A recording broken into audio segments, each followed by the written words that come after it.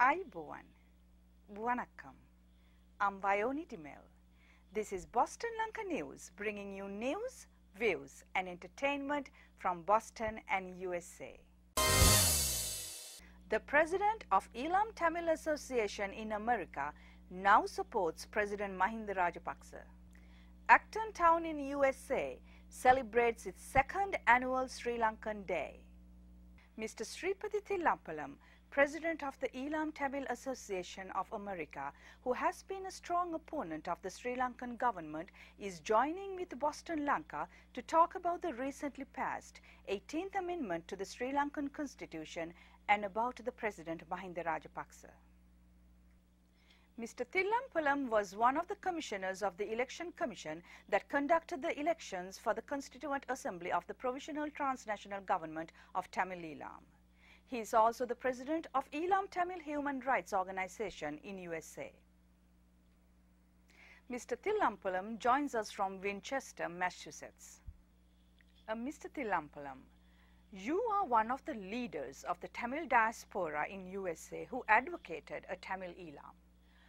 What would you think about the 18th Amendment of the Sri Lankan Constitution passed recently? Do you think that's a threat to the democracy in Sri Lanka? Well, first of all, let me say this. Because of Sinhala only, we are learning English. So said the Buddhist priest who fought for Sinhala only and now teaching English in Buddhist temples. Sri Lanka belongs to Sinhala Buddhist, and minorities can stay as long as they don't ask for any rights. So said Sarath Fonseca, a former army commander, after killing 40,000 Tamils in 3 days. For the last 62 years, Sri Lankan politicians, under the pretext of freedom and democracy, abused the system. That has brought us to the 18th Amendment, which I feel it is the supreme right of the people to decide who they should have as their leader and how long he should rule the country. And we Sri Lankans have got ourselves into a black hole. And we need a leader like President Mahinda Rajapaksa to lead us out of this black hole. Tamil National Alliance, TNA, was opposed to the 18th Amendment, and TNA MP Suresh Premachandran had said, "We believe it is an attempt to take away the rights of the minority communities. Therefore, we cannot support it." Now, Mr. Thillampalam, do you agree? Well, as I said earlier, we Sri Lankans have made a mess of all Sri Lankans' rights, the politicians. We must remember we need a leader like Mahinda Rajapaksa to lead us out of this mess. It is not only minorities' rights, even the majority rights all have been compromised because the way we messed up the freedom and democracy. Now, there is lots of criticism of Mahinda Rajapaksa saying that he is trying to build a family dynasty and that his family controls all the key aspects of the country. Any comments? Yes, as for dynasty rule, Rajapaksa has 3 sons who has been brought up very well. I wish I had 3 sons like them. Sri Lankans are used to being ruled by kings and queens. So now we will be ruled by King Mahinda and his 3 sons. Sri Lankans have to learn to go back to their homes and learn to bring peace to themselves and to the country. And they will have to wait for another 100 years before their opinions can be taken into account of the dynastic rule of the Rajapaksa family. If the three sons can behave respectably like Rahul Gandhi and Priyanka Gandhi and love their people, I am sure the Sri Lankans will give the three sons a chance to continue to lead the nation out of misery. As for Tamils, Douglas Devananda has risked his life to work for the Tamils. My advice is for the Tamils to support his leadership, and he can work with Sinhalese to find a solution, including a merged Northeast province under a federal system. You are the president of the Eelam Tamil Association in America, who worked tirelessly in lobbying with US policymakers against the actions of Sri Lankan government. Now you are saying positive things about President Rajapaksa. One could begin to think that you are trying to be aligned with President Rajapaksa like people like KP. Can you explain your change of heart from being a strong opponent to the Rajapaksa regime to becoming a supporter? As a rule, I am never an anti or against anything. President Rajapaksa acted as a Sinhala leader. I am acting as a Tamil leader. And I have done enough to bring to the attention of the Sinhala population that it is the interest of the people to have a peaceful country.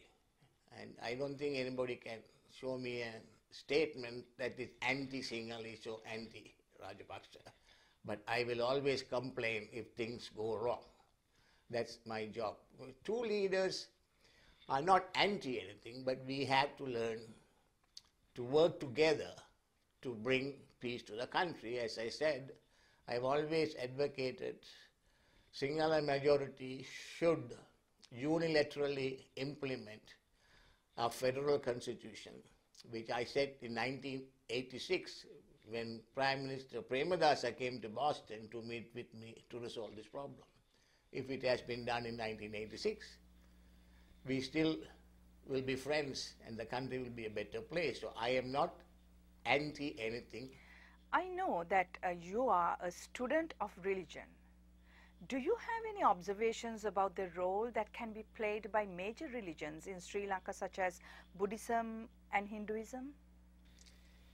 See, religion should not be used as a divisive factor, as a divisive force. It should be used to unite the people. Take, for instance, Buddhism and Hinduism was brought to Sri Lanka by Tamils from India. When Buddhism lost grounds in Sri Lanka, Tamils who reverted back to Hinduism called themselves Tamils, and the Tamils who remained as Buddhists called themselves Sinhalese, but I call them Sinhalicized Tamils. Buddha is a Hindu. He was born to Hindu parents and lived as a Hindu, preached and promoted Hindu values. Every follower of Hindu Buddha is a Hindu. As for Tamils who brought Buddhism to Sri Lanka, should stop complaining about Buddhism being spread in Tamil areas. They should embrace Buddhism, promote the religion they brought. Buddha and Sanghamitta were brought to Sri Lanka by Tamils and they landed in Jaffna. Sinhalicized Tamils should adopt Buddhism, Buddha's Hindu religion, and go back to their roots as Tamils, Hindus. We will all be Tamil, Hindu and followers of Buddha, who is a reincarnation of Hindu god Vishnu. If President Mahinda Rajapaksa can speak Tamil and go to Hindu temples, why not the rest of the population speaking all three languages? God bless Sri Lanka. Thank you, Mr. Tilampalam. Sri Lankan traditional drums echoed over the hills at Nara Park in Acton, Massachusetts on the overcast Sunday afternoon when Acton town in USA celebrated its second annual Sri Lankan Day.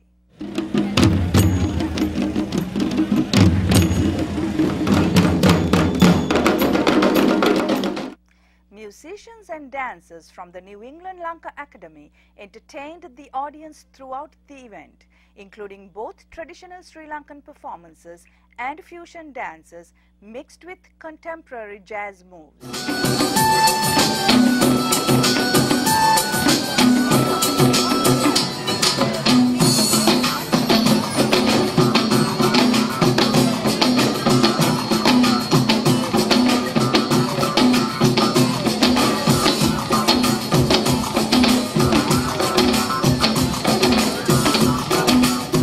The festival also featured Sri Lankan food such as hoppers, ring hoppers, lampreys and faluda, and artisan crafts. The Sri Lankan Association of New England organized the event. That concludes our news edition this week. We meet you next week with another news edition of News, Views and Entertainment from Boston and USA. Till then, goodbye.